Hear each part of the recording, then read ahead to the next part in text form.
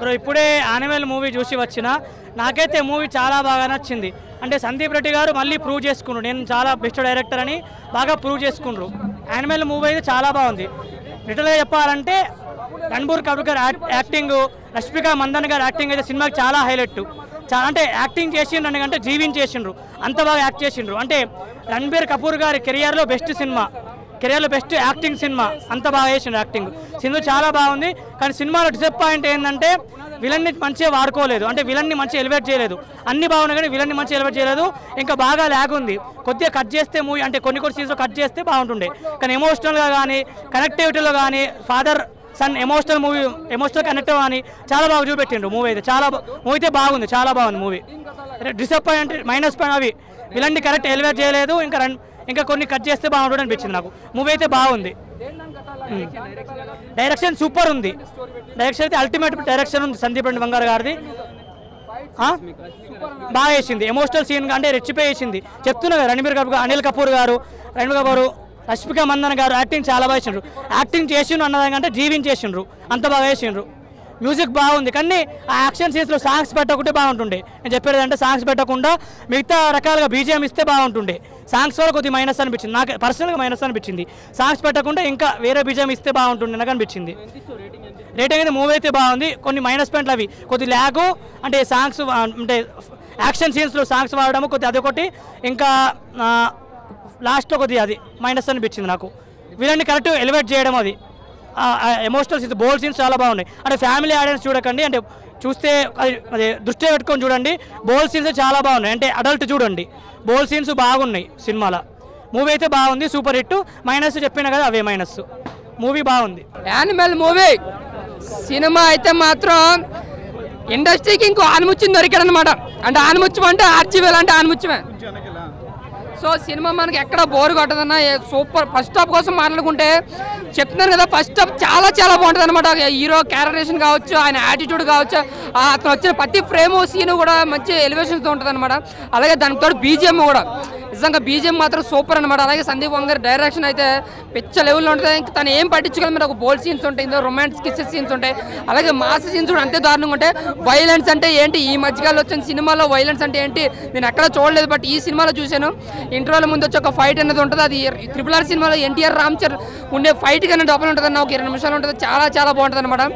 ఇంకా music backgrounds కోసం మాట్లాడుకుంటే వేరే లెవెల్లో ఉంటుంది. ఇంకా యాటిట్యూడ్, రణబీర్ కపూర్ యాక్టింగ్ అయితే నెక్స్ట్ లెవెల్లో ఉంటుంది. ఎక్కడ మనకు కాంప్రమైజ్ కానక్కర్లేదు, నెక్స్ట్ లెవెల్ అంతే. ఇంతవరకు తను చేసిన సినిమాలో ఒక ఎత్తు అయితే ఒక్క యానిమల్ సినిమా ఒక ఎత్తు అనమాట.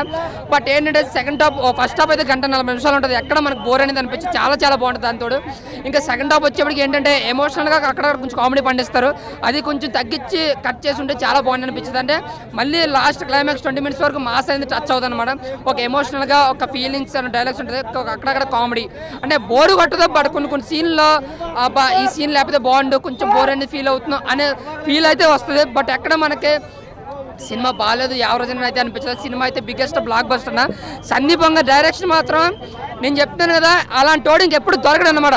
ఆ కిస్ సీన్స్లో కావచ్చు, రొమాన్స్ సీన్స్లో కావచ్చు, రొమాన్స్ సీన్స్ కొంచెం దారుణంగానే ఉన్నాయి.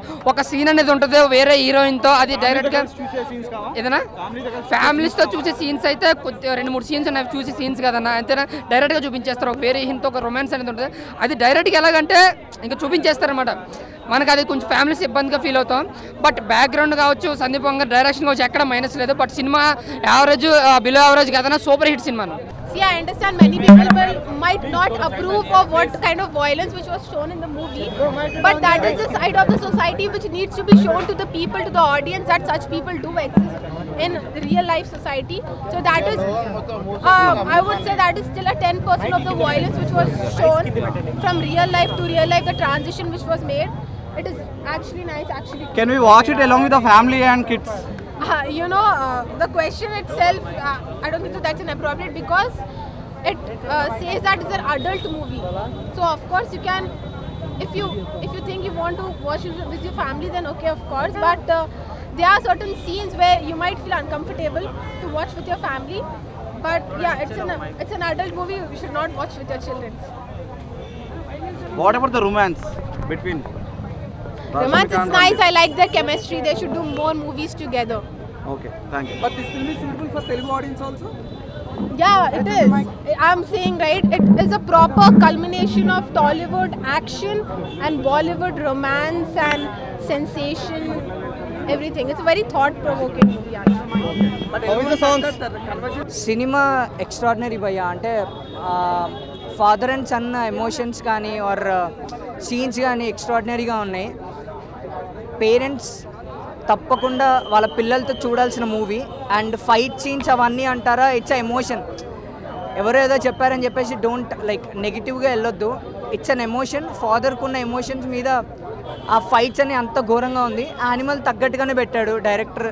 సార్ సీరియస్లీ సార్, మీ ఫిలిం మేకింగ్ కానీ, మీ వే ఆఫ్ నరేషన్ కానీ, మీ వే ఆఫ్ స్క్రీన్ ప్లే కానీ, I love your film making sir. నాకు నిజంగా మాటలు రావట్లేదు sir. Seriously me vision extraordinary sir. And edit, screen play, direction, VFX, like all craft he have a vision. అది ప్రాపర్గా implement చేశాడు. And the ideas, thoughts and more over variations కూడా చాలా బాగున్నాయి అంటే. సారీ, హీరో గారికి లుక్ వేరియేషన్స్, ఎస్, స్టైలిష్ గా, yeah, hair style కానీ ప్రతి ఒక్కరు డైరెక్టర్కి చెప్తున్నా కదా, ప్రాపర్ విజన్ ఉంది.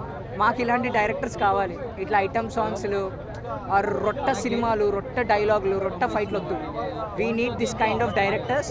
అండ్ మోర్ ఓవర్ చెప్తున్నాను, please to watch animal in theatres with your family. చూడొచ్చండి. ఇప్పుడు చాలామంది అంటారు అది ఎక్కువైపోయింది, ఇది ఎక్కువైపోయింది. 4 అండి,